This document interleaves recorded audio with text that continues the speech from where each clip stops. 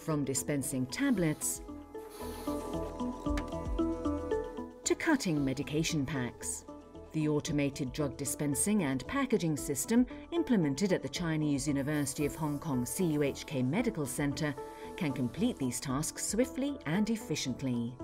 The revolutionary automated system provides unit dose packaging, storage and dispensing. The process starts with a doctor prescribing the medication and a pharmacist verifying the prescription. The robot then takes over by taking from storage shelves the pre-packed medicine to be sent to the patient's ward, where it is rechecked by healthcare staff before administration. The system packs the required dosage for each scheduled time individually to make sure patients take their medication on time and reduce the chances of missing and incorrect medication. We have the first automated dispensing system implemented. All the information can be track and trace. From a medication safety point of view, the system can minimize human errors in medication management. With the barcode verification, we can ensure the right drug to be given to the right patient at the right time. The hospital has also introduced eMedCart, an Internet of Things connected drug trolley to its medication distribution workflow. Healthcare staff need to scan a patient's wristband and verify the information to unlock the corresponding compartment on the trolley, reducing the risk of medication errors. In case if there are any unused medications, for example, because of patients' conditions are changed, the medications can be returned to pharmacy and reused. This can reduce the wastage.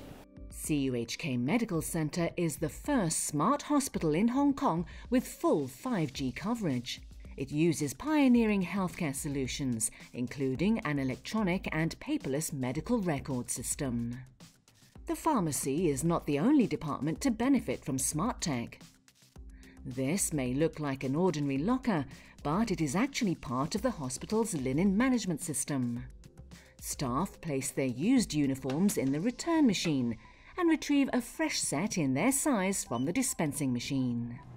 The linen management systems consist of two main components.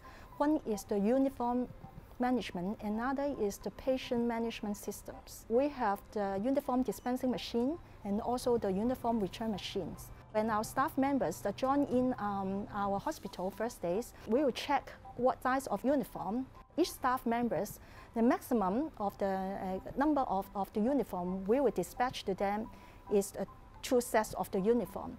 If they don't return their uniform, we are unable to dispatch another uniform to them. The traditional way is that we need to arrange the manpower to manage the linen. For example, starting from 9 o'clock in the morning or until 6 o'clock in the evening. But if we use this automated system, we can operate the system in the 24-hour basis.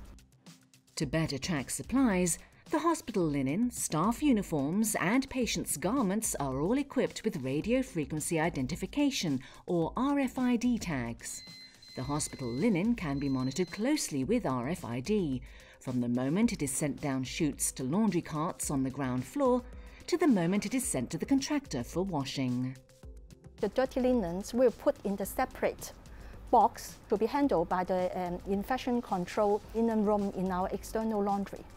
If they don't pass that part of the linens to the external party, we can have the record to monitor if they comply with our requirement and standard.